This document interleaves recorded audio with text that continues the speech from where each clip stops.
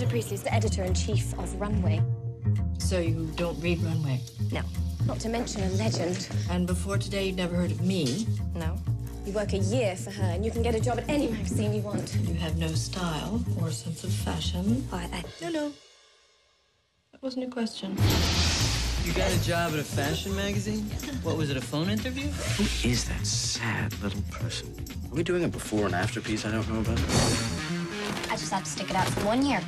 And then I can do what I came to New York to do. Be a journalist. But I can't let Miranda get to me. I need 10 or 15 skirts. What kind of skirts? Please bore someone else with your questions. Never ask Miranda anything.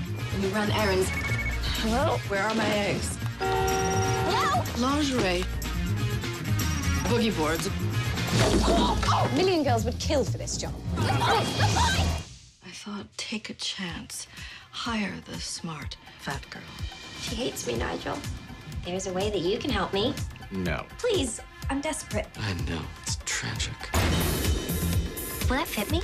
Little Crisco and some fishing line, and we're in business. I'm still the same person. Better clothes. I like the old clothes. Andy, you look so chic. You look so thin. Do I? Just one stomach flew away from my goal weight. Happy birthday. Yeah, I'm so sorry. My personal life is hanging by a thread. That's what happens when you start doing well at work. Let me know when your whole life goes up in smoke. That means it's time for a promotion. Do you know why I hired you? I see a great deal of myself in you. People think that success just happens to you. It doesn't. You want this life? The decision's yours. I need to get home tonight. No one is flying out because of the weather. Please. It's just, I don't know, drizzling.